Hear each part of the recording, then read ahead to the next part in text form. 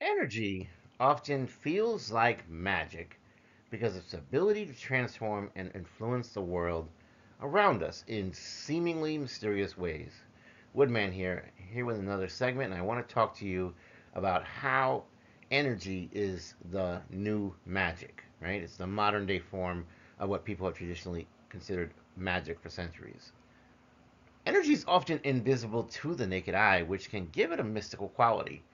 We can't see it directly, but we can observe its effects, much like the unseen forces in many magical tales. Energy can also transform from one form to another, right? Energy or mass is neither created nor destroyed, right? It can just be changed into another form. This ability to change and adapt can seem magical, especially when it results in unexpected outcomes. Think of how energy can power devices or how chemical energy in food fuels our bodies, right? What about the manifestation of power? Energy is a fundamental aspect of power, whether it's the explosive force of a bomb or the gentle warmth of sunlight. Energy can exert tremendous influence over the world. This power to create change mirrors the abilities that we have traditionally associated with magic. What about how we can control and manipulate that energy? Humans have learned to harness and manipulate various forms of energy to serve our needs. This control over energy can feel akin to wielding magical powers, as it allows us to perform tasks that would have seemed impossible in the past, right? We remember the Wizard of Oz and the wonderful feats that he was able to accomplish in the movie. What about natural forces? Many natural phenomena, such as lightning, earthquakes, and the growth of plants, are driven by energy. The awe inspiring and sometimes unpredictable nature of these forces can evoke a sense of magic and wonder. Hmm. Especially if you're at the window, it's raining, and you feel that crackle of lightning, right? And thunder. Quantum mystery. At the quantum level, energy behaves in ways that can seem counterintuitive and even magical. Concepts like quantum entanglement and superposition challenge our understanding of reality, blurring the lines between science and mysticism. In essence, the enchantment of energy lies in its fundamental role in shaping the universe and its often mysterious and often unpredictable behaviors. It's this combination of power, transformation, and invisibility that imbues energy with a sense of magic. For centuries, we've thought of things as magic, what we now would consider more to be energy. And sometimes what we realize is that we may exaggerate what magic truly is, right? It's all about the illusion. But nonetheless, that doesn't mean energy can't accomplish tremendous and great things, particularly within us, right? If you've ever sat and you've just kind of quieted your mind and you've focused and you've meditated and you've concentrated, maybe you strike certain poses, you feel tingling through your body. You feel almost like a crackling of energy spreading over your head, your shoulders, your arms, your legs, your feet, your your midsection, your torso, your solar plexus, your abdomen, even going down into your loins, even going into your back, up and down your back, and into the small of your back towards the sacral area. You know, all of that, you can feel that energy flowing, and the specific things and techniques you can use to really, really get in tune with that and understand what's going on there. So let's cover that in some of the upcoming slides.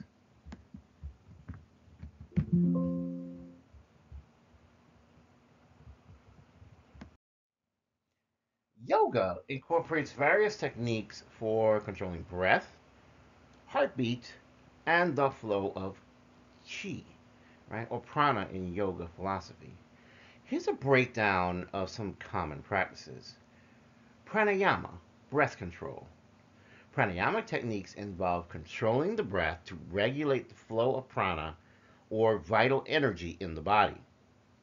Techniques often include Ujjayi breath. This involves breathing in and out through the nose while constricting the back of the throat. And in this way, this creates sort of like a gentle oceanic sound. This technique enhances concentration and it can actually be very calming for the mind when you think about it. And these techniques, really can help get you in tune. Another one is called Nadi Shodhana, right, which is alternate nostril breathing, which I've actually just tried not too long ago, and it's actually very fascinating. It involves breathing through alternate nostrils. It balances the flow of energy in the body, and it kind of promotes like a certain sense of mental clarity, which you wouldn't even know until you've actually tried it. And I do really suggest you try it. Kapalabhati, which is like a skull shining breath, right? This is going to involve some rapid and forceful exhalations, which are then followed by passive inhalations. It energizes the body and it clears the mind. Brahmari, right, which is known as bee breath. This involves producing like a humming sound, right? It's like, and you're exhaling through the throat. This induces a sense of calmness and relaxation. Sometimes you really have to get into that certain sense, that sereneness, right? What about heartbeat regulation? So, although yoga doesn't directly control the heartbeat, certain practices can indirectly influence heart rate variability and overall cardiovascular health. Practices such as yoga asanas, or poses, meditation, and relaxation techniques can help reduce stress and anxiety, which in turn can lead to a more balanced heart rate. What about the flow of chi itself, prana? Yoga postures, breath control, and meditation, in their own way, aim to balance the flow of prana through the body's energy channels, which are known as nadis. What about asanas? Certain yoga poses are believed to stimulate or unblock specific energy channels, promoting the free flow of prana. And that's very important. It's something that you want to do. You want to kind of, if you have blockages, you want to get rid of those. If you want to stimulate, you really need to get those things flowing, right? And this can really help you in that respect. What about meditation? Well, by focusing the mind and withdrawing attention from external distractions, right? That's what quieting the mind. Meditation can help direct and balance the flow of prana, which is very important. What about visualization? This is a great part of things, right? Practitioners may use visualization techniques during meditation to guide prana to specific areas of the body where it's needed most. What about mindfulness and awareness? Central to all these techniques is mindfulness and awareness. And you really, if you take nothing away, take that away at least, right?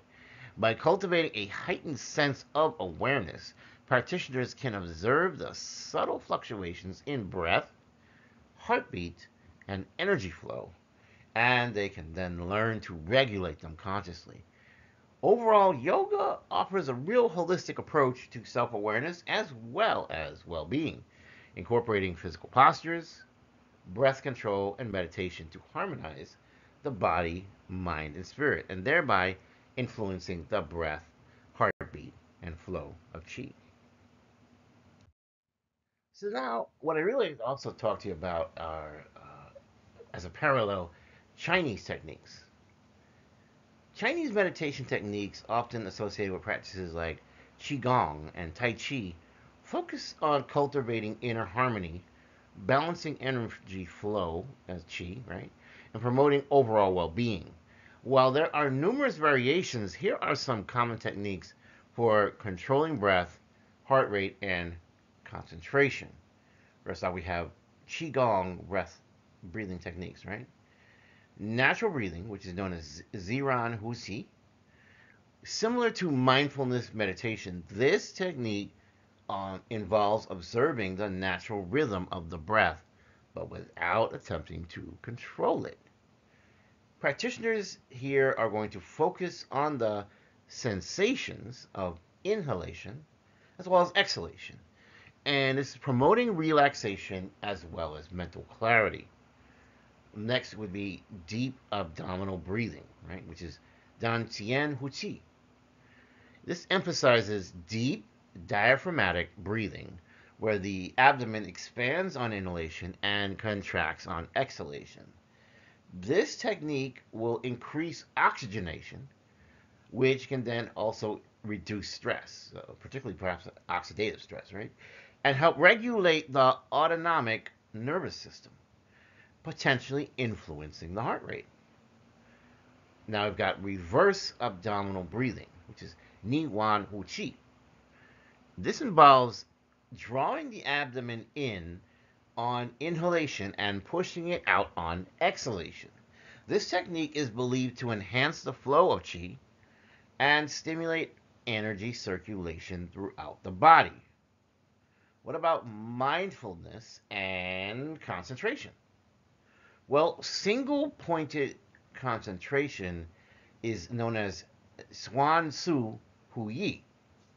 Practitioners focus their attention on a single point, such as the breath, a visual object, or a specific body sensation.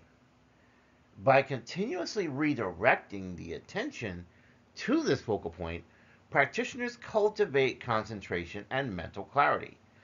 This allows them to reduce distractions and promote relaxation. What about body scan meditation, which is known as Shen-Ti Chayun? This involves systematically scanning the body from head to toe, observing sensations without judgment. This technique promotes awareness of bodily tensions, and it also encourages relaxation, which is a good thing, right? Because then you can also potentially influence the heart rate, and you could additionally promote overall well-being. Once again, it's all about being in control of the body, but in a very relaxing way that helps you to come to better center yourself, right? Ground yourself. Mind body coordination and movement. Tai Chi and Qigong, right? So these movements are practices that are slow, deliberate, and these deliberate movements coordinated with some sort of awareness of breath. By synchronizing movement with breath, practitioners cultivate mindfulness, enhance energy flow, and promote relaxation. Over time, these practices can help regulate heart rate, and they can also improve cardiovascular health. What about visualization in the context of energy cultivation? This would be known as this part is known as guided imagery, right? Which is Chang Chang Hu Dong, right? This involves visualizing specific images, and I apologize if I'm butchering the Chinese. I really apologize. To promote relaxation, focus, and inner harmony. Practitioners may visualize scenes of natural beauty, peaceful environments, or the circulation of qi within the body, facilitating relaxation and mental clarity. Energy ball, and no, we're not talking about Son Goku and his Kamehameha. We're talking about Qi Gong, right? Which is visualizing and manipulating an imaginary ball of energy between the hands. By cultivating awareness of energy flow as well as intention, practitioners are enhancing concentration, they're regulating breath, and they're promoting relaxation. These techniques will emphasize the integration of breath, movement, and mindfulness to cultivate inner harmony, regulate physiological processes, and enhance overall well being. Through regular practice, individuals can develop greater self awareness, resilience to stress, and a deeper connection with their internal energy, which is their chi. So I hope that this talk today that we've had was able to give you an introduction, right? This is obviously not a show and tell technique. I'm not sitting here telling you how to do this. You probably will need to look out for your own videos to show you with actual practitioners who are good at this stuff how these techniques are done, and you can then learn and watch, observe, and practice until you get good at them yourself. Because I know I'm on my path to learn them, and I'm obviously far from being any kind of master of any way. But nonetheless, I hope this introductory information has been extremely helpful to you as we look at how energy has become the new normal for magic, and how, even though it's not spectacular, you're not going to be Gandalf striking your staff down and talking about nothing shall pass, or whatever that he does, casting fireballs, making trees grow to amazing heights, whatever magic you've seen on the big movie screen. In real life, it's a lot more subtle, but still, it doesn't make it any less powerful. It's just that you have to reimagine the impact based on the things that you can do, because really and truly, there are things as almost as great as getting people to agree with your position, right? Sometimes you can use this type of energy to become more charismatic. You can use this type of energy to be more productive. You can use this type of energy to truly organize yourself, take control of your life, and do amazing and wonderful things, things that would be the equivalent of magic. So I hope this has been helpful for you. This is Woodman here, signing off on this segment. Please like, share, and subscribe. Please continue to support this channel so I can bring you more content. And I hope you have a wonderful, wonderful day. Take care. I love you. Bye.